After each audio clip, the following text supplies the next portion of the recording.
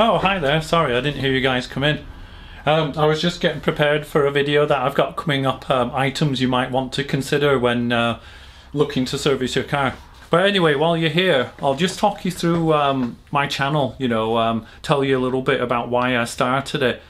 So I've always been fixing things, always from a very young age, working with my dad.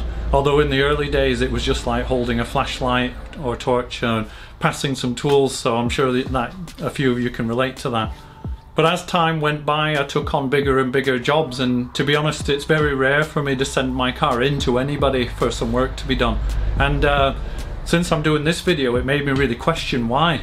I think the first one is trust issues. So I know that when I do it myself, then it's going to be done right. And the second one, of course, I can save some money if I do it myself. But the third and most important reason, I think, is just the satisfaction of doing the job yourself. I don't know everything about cars, so sometimes I come across a new job and I have to do my research, and that can be workshop manuals, talking to people on forums, and even watching other videos. And I thought, well, hang on, I can pull that all into one place, try to make a better job of it, and then help people out there, encourage them to fix their own cars. So that's what my channel's all about. So there's three things that I'm trying to achieve with my videos. The first one is that by watching one of my videos on a particular topic, then you can learn everything you need to know to be able to go and do the job yourself.